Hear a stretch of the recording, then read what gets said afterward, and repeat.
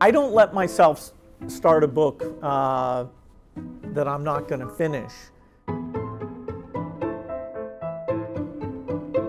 You know, when you're reading, you have to be careful that you really are concentrating, particularly if it's a non-fiction book. Are you taking the new knowledge and sort of attaching it to the knowledge you have? And for me, taking notes helps make sure that I'm really thinking hard about what's in there. If I disagree with the book, sometimes it takes a long time to read the book because I'm writing so much in the margin.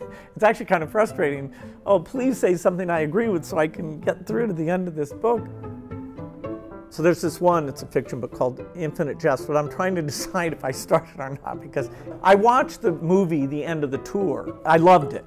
David Foster Wallace comes across as a super interesting, broad thinking person. If the book was like a 200 or 300 page book, there's no doubt as soon as I watch that movie I dive in, but it's quite long and complicated, and you know, I don't want to make an exception. It's my rule to get to the end.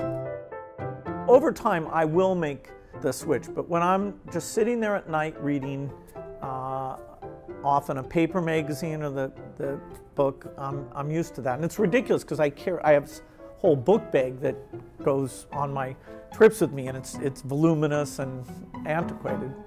If you're reading books like these, you'd want to be sitting down for an hour at a time, because otherwise just getting your mind around, okay, what was I reading? This is not the kind of thing you can do 5 minutes here, 10 minutes there.